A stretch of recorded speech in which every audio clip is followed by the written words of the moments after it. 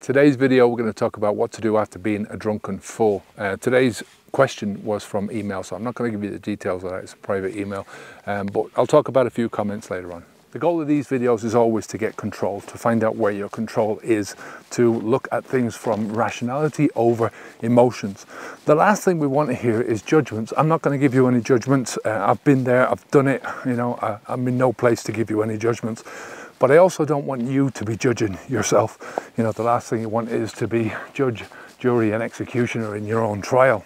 And the point is that you're not alone in this, right? Have a look in the comments down below on this video, have a look on the comments on a lot of the other videos, and you'll see people who are fucked up.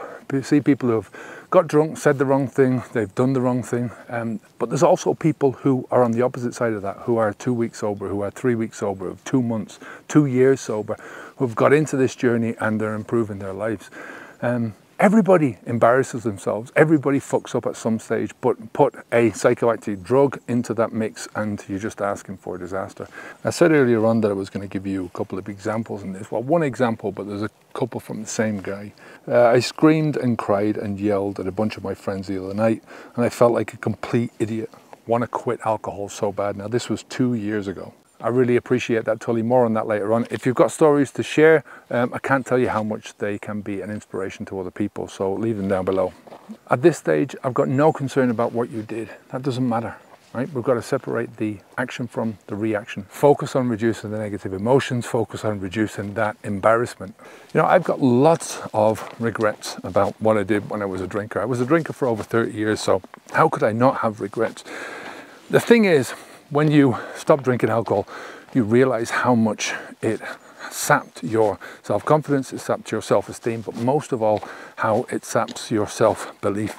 And it's your self-belief, it's your self-efficacy, that belief that you can do anything. That's the thing that you want the most, because that's the thing that gives you the power to move out of any situation. It's the thing that you build up when you stop drinking alcohol. But the past is the past, right? And there's nothing you can do about the past, right? The only thing that you can do is change the way that you think about it. That's what we're all about. Trying to look at your past and to try and view it from a different lens.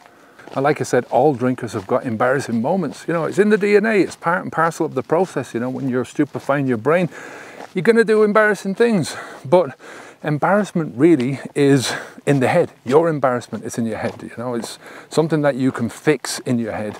And we fix this by looking at the context. We fix this by sort of making sure that, like I said, there's nothing you can do about the past, but there is something that you can do about the present. You can't fix what you've already done, but you can make sure that it doesn't happen again.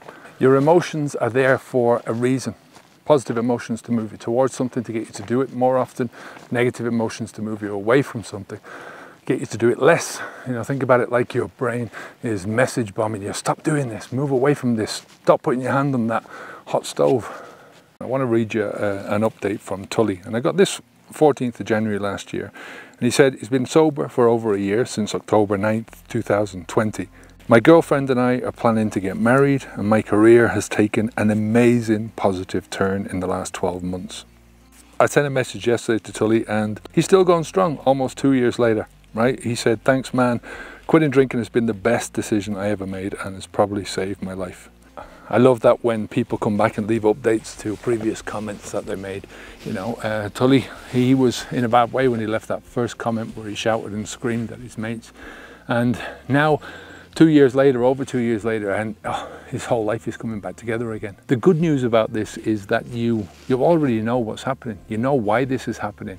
You put alcohol into your body, and sometimes this happens to you. It doesn't happen every time, which is one of the reasons why we carry on drinking, and we can convince ourselves that this is not who we really are. But every so often it gets to that stage. The long-term future without alcohol is very bright. I've done so much because I've stopped drinking alcohol. I'm living what I would consider to be my dream life now. There's a lot more that I want to do, don't get me wrong. I'm still on that upward climb, but I'm there, I'm I'm on that ladder. And the long-term steps about this are all in control, right? What do you control? The first thing that you control is not putting the alcohol into your mouth. Alcohol is kryptonite. You have to look at it like that alcohol is no good in your system. Right? Every time you put alcohol into your system, there is something bad that's going to happen, either physically or mentally, or something that you are going to do that is going to ruin your life. You feel horrible right now? Good. good. I'm telling you that's good, because it's good motivation to move you forwards. Imagine if you didn't feel bad. Imagine if you didn't feel any of these negative emotions.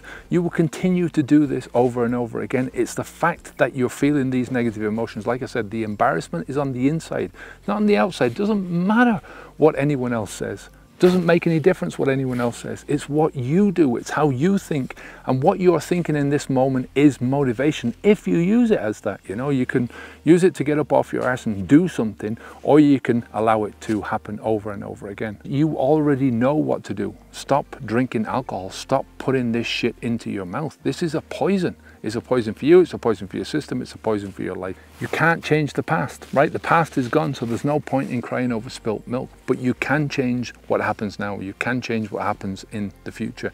If you continue to drink and these things keep happening to you, that's your responsibility. You have to accept that. If you can't do this on your own, then please get help, but do not give up. Do not give up. Now, I promise you, I'll keep making the videos. I'll keep trying to encourage you. I'll keep trying to motivate you to move forwards. You might be nodding your head now. You might be agreeing with me. You might be saying, oh, I can't go through these emotions again. I can't go through this embarrassment again. I can't keep doing this thing over and over again. But you need to take action. You need to take positive steps towards where you want to go. If you can't do that, then get help. But please don't give up, right? Onwards and upwards. Take care. Watch this one next on motivation.